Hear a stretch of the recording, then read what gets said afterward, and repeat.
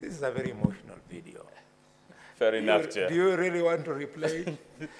The committee is naturally, yeah, sympathizing with the governor that she was going to lose her life. Fair enough, Chair. This one does. Maybe Chair should ask me why I want to play it. Okay, play it. The reason I want this video played, Chair, let me put the question to the witness so that I don't start testifying.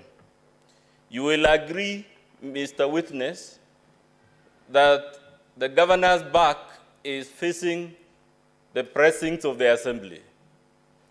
It's true.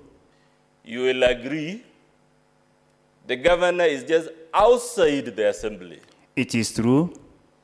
You will agree with me the trajectory of the stone is that it is coming from the face of the governor towards our back. No. That's why, Chair, you will agree with me, Mr. Witness, if a stone was thrown in the opposite direction, it would land in front, not behind the governor. No. I put the...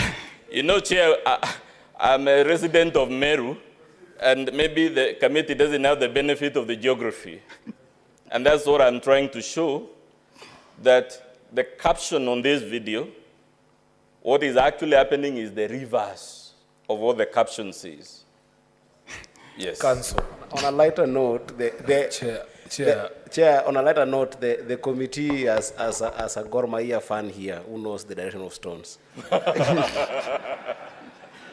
I am guided, Chair. Chair, I just wanted to guide Council. Council, there is a lot of meat that you can go after.